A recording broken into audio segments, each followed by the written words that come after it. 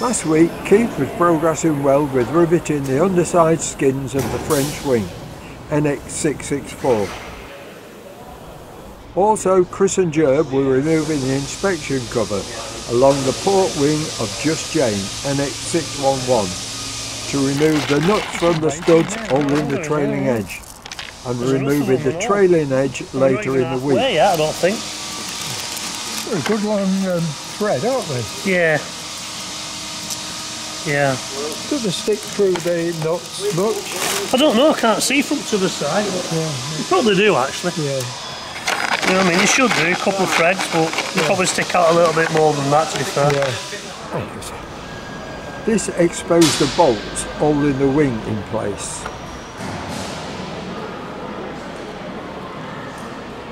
Dave's makes the shorter fuselage formers that fit above the tailplane. Yeah, as you can see, it's quite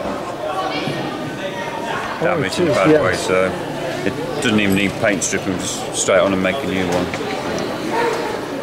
Would you won't bother to paint strip that, will you? No, because effectively it's scrap, so yeah, we'll just make a wooden former and get one made. Have you made all wooden formers for these then? Them, yeah, but because they're only little ones, it's quite easy. Yeah. In the B25 restoration area, Andy was working on that Lancaster ammunition feed. I had a word with Aid first. This is a feed assister. Oh, sorry. From the FNH2. So, What is this ammo feeder? yeah. Don't start now, Neville. Don't start now, it's lunchtime. Come back after lunch now. Come back after lunch. Andy. Andy, okay, Yeah. Andy. This is assisted ammunition feed, you say? Ammunition, feed assister. So for the 50 cals that go in the FNH2 tail gunner's turret on the Lancaster. Yeah. Whereabouts does this fit then? In the tail gunner's section. Yeah, right onto the gun. Yeah. Basically, to get the ammunition from the ammo tanks, which are quite low down, up to the guns, the fit of these, because the power of the guns isn't enough to pull the ammunition out of the tank. Oh, so the fit of these with an electric motor, so the ammunition would come in, the motor would spin, and it would pull the ammunition up to the gun when he's firing. Didn't they have a long 20-foot feed as well? Yeah. And that would join that, would it? It would, yeah. So this will kind of sit low down under the gun, and then pull the ammunition up into the gun. So we have two of them. I'll strip one down. So we're going to strip them down, give them a good clean, get them working again, and hopefully we can get them fitted back into the turret. Yeah. Obviously the idea is just to make them as... and you'll get it operation with the electric power. Yeah, right? that's the plan. Yeah, so we've got the motors off, so electric motors. We'll work these separately, so we'll get the motors into the electrical shop, get these stripped down and get these working. And get electrical feed onto them to make sure we get the gears, because obviously it's just basically it's a worm drive that then spins, so the motor will spin that way. The worm drive will then translate that into a horizontal motion and then turn to pull the ammunition through. So is that like a cog wheel? Exactly, yeah. So there's basically the spline on the motor will sit down there, and then there's a transverse gear that then pulls ammunition through. And this is automatically operated when he fires his gun? It is, yeah. And there's a micro switch, so it will sense the pressure. So when the pressure's on, the micro switch will power it up. As soon as it lets go, the pressure of the belt will drop, then the micro switch will turn it off. So it's automatic, only operates when he's pulling the trigger. So very, very clever. Obviously they realised early on that because of the weight of the ammunition and the power of the gun just wasn't enough to pull the ammunition. So hence they designed this to get the ammunition. And you had one either side? Twin 50 cals, one for each gun. So as you can see, they're a little bit looking a bit sorry for themselves, but hopefully we can get them all. First step really is to get stripped down, get it cleaned up, and then back together, get the motor working. Was this your job in the RAF armoury or what? So yeah, I'm an ex-armourer, so I did 17 years as an armourer in the Air Force. So yeah, very, very much. So it's great for me to go back to my back to my roots. Working on weapon systems. So yeah, really enjoying it. Is it in good condition, this, or for its well, age? you can see, yeah, for its age. I mean, I think because I got everything apart, that kind of says that yes, it is. Yeah. There's no bits that we couldn't get apart. So that shows you that everything is. So all the bolts, all the threads, all the nuts are all good. What about the bearings? Are they all right? So far, yeah. So all you need to do is strip it down. You can see, bearing in mind how long it is since they've been, and this is without any kind of maintenance. So the bearings are in good condition. So again, that's a good sign. Soak them in paraffin or something, could they? Yeah. So it's just a good clean, back together, and then this will be all painted, will it? It will, yeah. Is it a different type of paint, or is it? It's just the way it feels. It's just the way it feels. Obviously, it would have been green initially, but obviously that's faded, and then the aluminium oxide has come through. I see. That's what's made it. Corrosion. Yeah. It felt like that paint you get for covering up with rust. Yeah, Hammerite. Hammerite. Felt like that. It does. Yeah. What is that? Oh, that's where the bearings go, is it? It is. Yeah. One bearing. So yeah. Have you got the other one? Have you got the other? So this is one. one. This is the other one. So I'm only doing one at a time, so I can compare it. When I put it back together again, I can compare it to this one to make sure I put it together correctly. Yeah, that's true. So obviously we're lucky enough to have the book as well. So we have the instructions for breaking it down and for reassembling it. But even so, I'll leave this one complete. So we can make sure that it goes back together complete, and then we'll do this one. What actually, it's got a spring there, and does that come down then?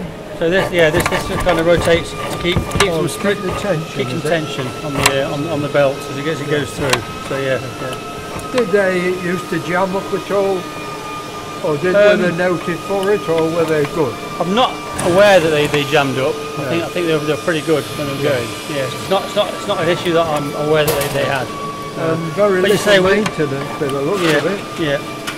So see on this bit, look, when the tension's there's a micro switch there, and that then powers the motor. As soon as the tension goes, the micro switch disengages, and then the motor cuts out. So when you press this will tension the belt, and then as soon as you stop pressing, it goes back, and then kills the micro switch. So are they a 24-volt system, as in the Lancaster? Just plug into the main 24-volt system. But as I say, we're looking at everything works, everything spins, rotates, so it's a good sign. Yeah, it is. What about the rubber? Are they the right size, or have they worn? No, they're still the right size. I mean, to be fair, I don't know how much use it actually had. It may have been fitted and never used. So so 1945 it was built, so perhaps it didn't have much. Well, exactly. Yeah. So looking at these, they've not been used much. Which aircraft is this off? Is it off Jane, or is it? I'm not sure actually. John might be able to answer that. Where do these come from? They're off Jane, are they? Yeah, they are off Jane. Yeah. So whatever happened to Jane happened to these? Absolutely, yeah. Oh, good, Andy. Thank you. I'll let you carry on. Keep me busy for a few months. Yeah.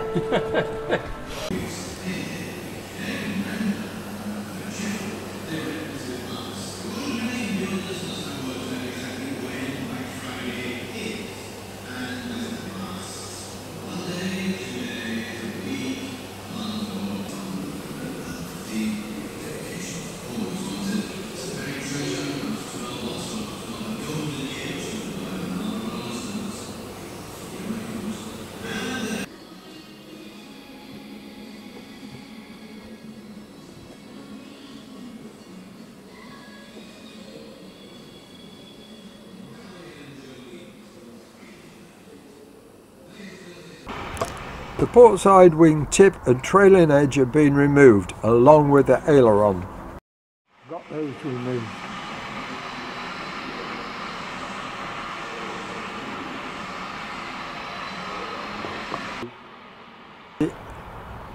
Number 1 Merlin engine removed with engine bearers.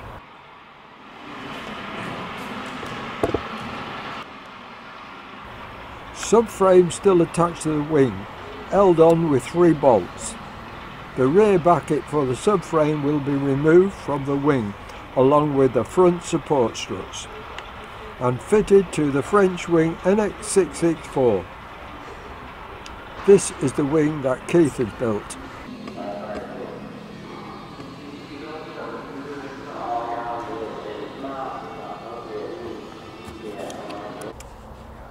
The port side wing tip has been removed.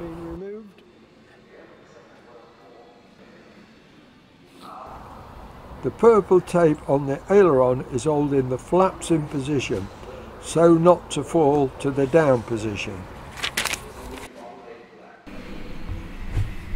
Since 1996, NX611.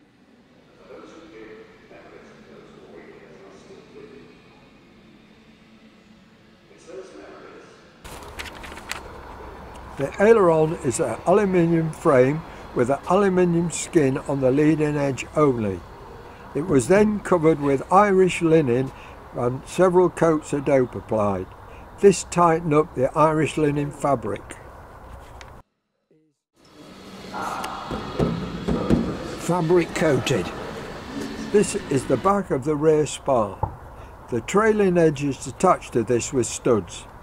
If you look carefully, you can see the studs of a boss of about 1/8 of an inch, which the trailing edge butts up to, leaving a gap between the 2 surfaces. This prevents the skins on the wing and trailing edge from fouling each other due to flexing of the wing structure, which would cause the skins of the 2 surfaces to lift and crack. A weather seal is applied between the 2 surfaces.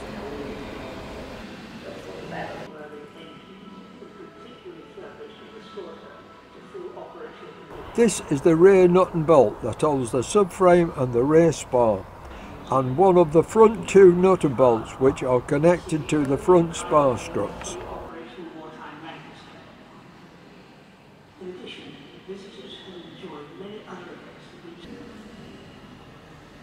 More parts that had to be removed for the restoration and servicing.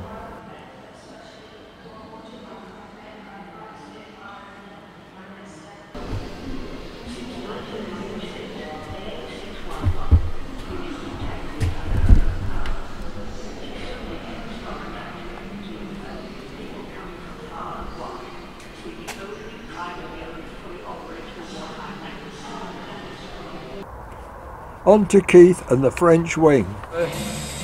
Rivets in the other side now, have you?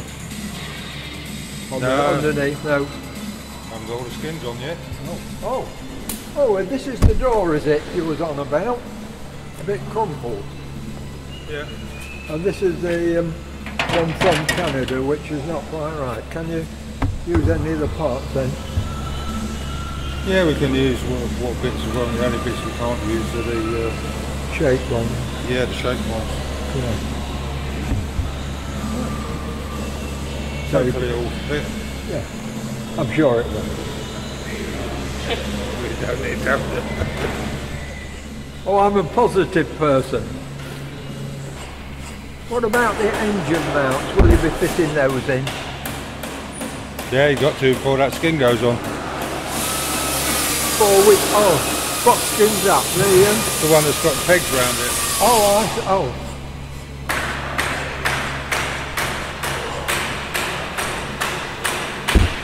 So the engine mounts go on the top, you need to get underneath. Do the bolts up.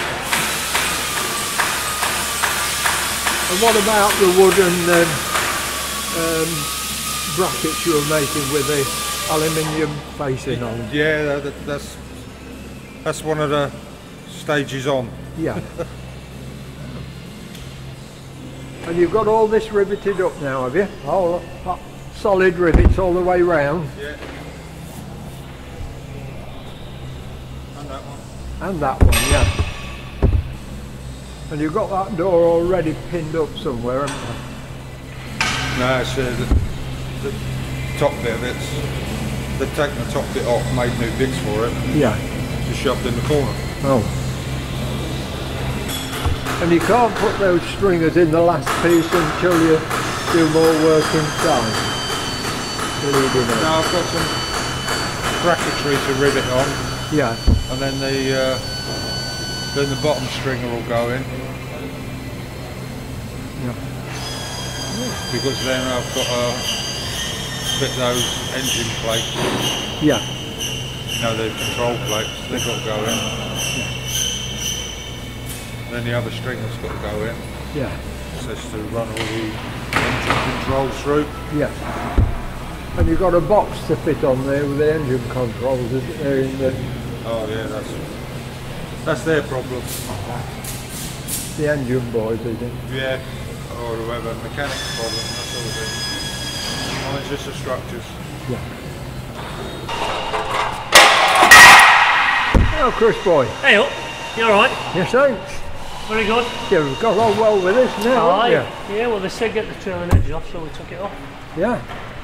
It came off all right, didn't it? Yeah, not too bad. Yeah. I had any trouble with the nuts on the studs then?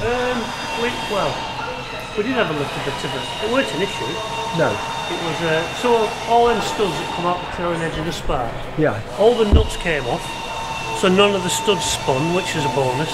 Yeah. Because some of them you can't get to the back of them unless you start de-skinning. So anyway, I gets up on top of the wing. They're all down here, all of them, all getting ready to catch this trailing edge. And it was stuck around about 2/3 of the way up from this end to that end. Wouldn't come off, wouldn't shift. I was like, something not right here. So I says, shouts downstairs, I says, can we just confirm that all the nuts are off? Yeah, they're all off. So I thought, probably PRC, some sealant and stuff, probably holding it on. Anyway, it's getting 5 o'clock, right. Let's sack it, we'll have another crack tomorrow. So next morning, gets in, gets up on safety razor with torch, has a good look round. Have a guess what I found? Found a nut. Yeah, just one. Still fitted. Yeah. Anyway, so once we'd undone that nut, it was amazing really, because we managed to take it off the back of the wing. Oh, good. So we got it off. Took the aileron off yesterday. So that's off now. Yeah. So what we're going to do, I'm going to stick it on these wheels, on these trolleys, and then we're going to wheel it up to that end, next to where that fuselage is and the Yeah. jig. Yeah. Because obviously Dennis is going to start working this. Yeah. And obviously getting the jig set up, ready for making another trailing edge. Yeah.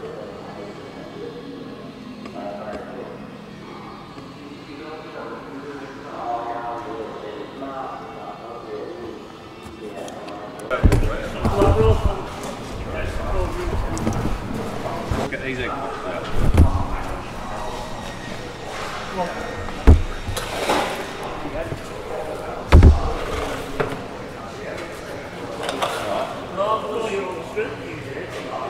On my own, aren't I? No one can do the heavy end. Like Charles Atlas. No one got heavy end, though. Or was it saying Lancashire? Charles Atlas. Hey? Right. Are you pushing it down on those two small trolleys? Yeah, I reckon. Yeah. One place is full. How's it rolling? Oh, look at that. It's been magic.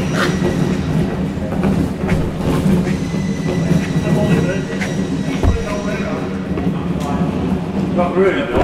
Go further.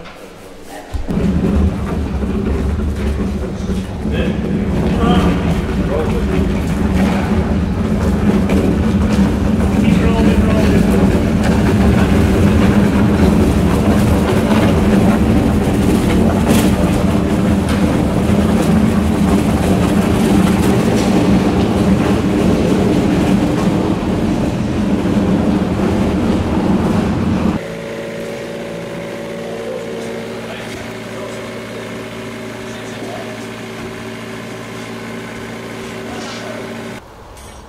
The lads started to remove the nose section of the French fuselage from the paint shop, which Mike had painted.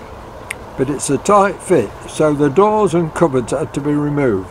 Mike had made a good job, including matching the camouflage.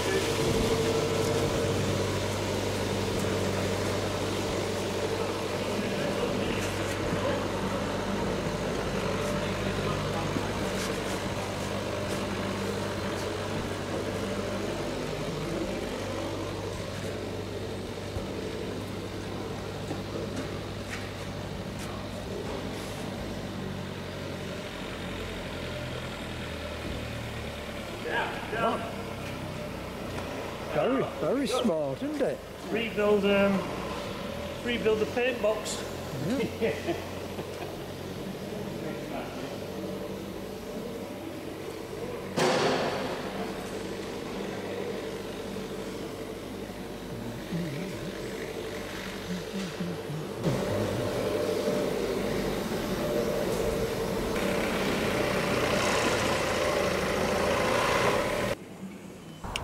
Dave collected from the paint shop some of the fuselage parts he had made and that Mike had painted.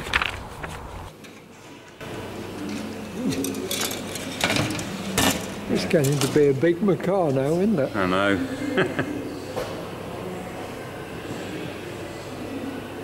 You'll have a few bits left over to start another Lancaster. There's always bits left over. Yeah.